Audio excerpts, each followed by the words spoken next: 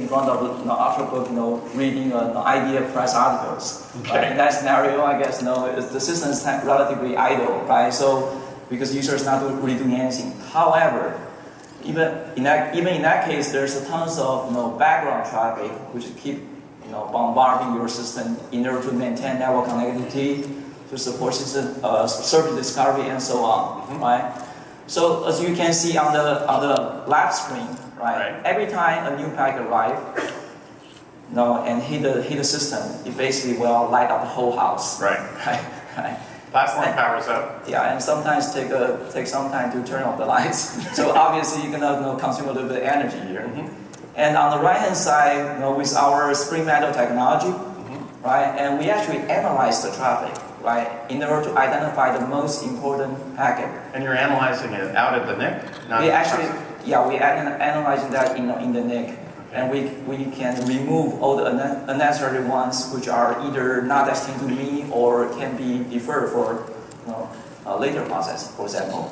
By doing that, as you can see in the middle, right, we can dramatically reduce the platform activities, hence save a lot of CPU power. And you mentioned a second example. Yes, let me show you the second one. Okay. So get started. There we go.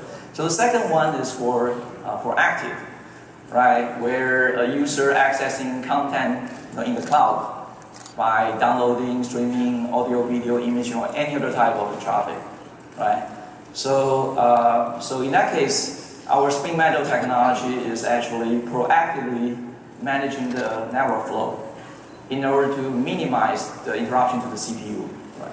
So, I mean, give me a sense of how much power the Spring Metal technology. Okay, so let me show you. So first of all, as you can see, we can download the same set of files in the same amount of time. So basically, there's no impact on performance, as you can see from both sides. Yeah, they look right in sync to me. And in terms of a very good question about how much power we can save, as you can see from the middle screen, actually we can save about half of the CPU power. Wow, half of the CPU power. Yeah. Wow, that's amazing. That is amazing.